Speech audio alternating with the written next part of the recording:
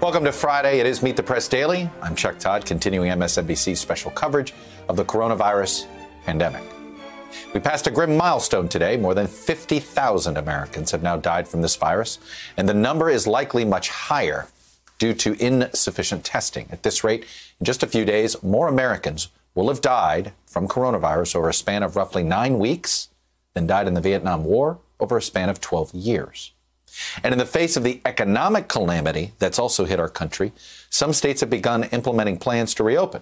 But as you can see on your screen, the curve of confirmed new cases and new deaths is yet to show a consistent decline in this country. It's a plateau. More than 2,600 people died yesterday alone. There were 34,000 new cases. And while testing capacity is starting to increase, we still haven't even tested 1.5% of the population yet. And we are almost at the end of April. It is a harsh reality facing this federal government as we brace for today's White House briefing, scheduled to begin in roughly 30 minutes. And colliding with that harsh reality is the almost farcical collection of statements today from the maker of Lysol, from the U.S. Surgeon General, and from state health departments like Maryland, reminding people to check with their doctors before starting any treatments. And please don't ingest or inject disinfectants into your body, even though the president asked his medical team to investigate it as a potential treatment. And then I see the disinfectant where it knocks it out in a minute, 1 minute. And is there a way we can do something like that by injection inside or almost a cleaning? Because you see it gets on the lungs and it does a tremendous number of the lungs. So it'd be interesting to check that. So that you're going to have to use medical doctors with, but it sounds interesting to me. As the blowback against the president's comments intensified today, he tried to, for lack of a better word, gaslight us into believing that he did not tell his advisors what you just heard him tell his advisors.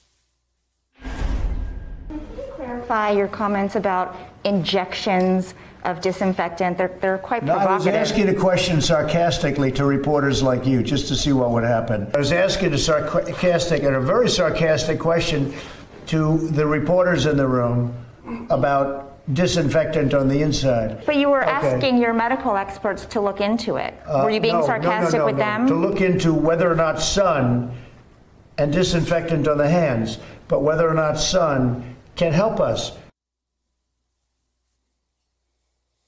There isn't much else to say.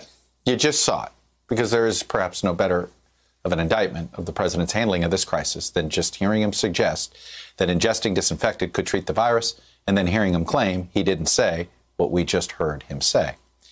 And I know what some of you might be thinking in this moment. Why would we air the president live today after all this?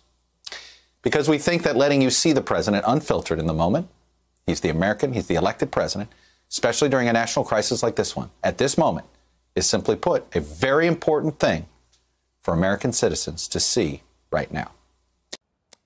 Hello, YouTubers. If you're watching this, it means you've checked out our channel, so thank you. Now do me a favor, subscribe by clicking on that button down there.